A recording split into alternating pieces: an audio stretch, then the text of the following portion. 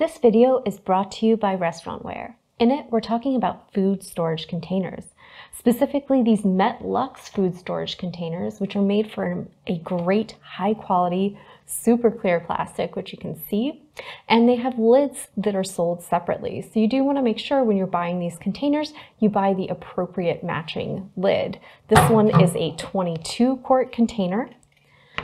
And you can see we've got the lid that goes with it. This one also fits the 12 and 18 quart as well, which is a feature that we like because then we can buy lids and several sizes of container, and we know we've always got the right size on hand, and you can just grab one out of the stack, and it's actually pretty it's an easy, nice feature just because then we don't have to worry about having a bunch of different sizes of lids.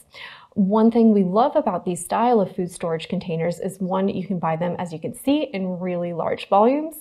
And this one will hold up to 22 quarts, and it's got that really nice red indicator on the side, which is both in liters and quarts. It allows you to easily kind of spot check your volume, to also kind of portion ingredients out if you're doing large scale recipes, and also to store ingredients. We particularly like these for the storage of our dry goods that we keep in some kind of medium level quantities for what we do. So they make fantastic containers because it gives you that nice little volume measure on the side to kind of check your par levels and make sure that you're well stocked on certain items.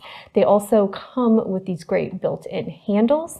And these containers, while you can use them to store dry goods like we do, you can also use them for things like prepped recipes. These are actually great sizes for our big batches of buttercream that can go in and out of the fridge then. And these containers are safe to go in the fridge and freezer. You can also put them in the dishwasher, and they can go from -40 degrees to up to 210, meaning that you can use them to store both hot and cold items, which is fantastic.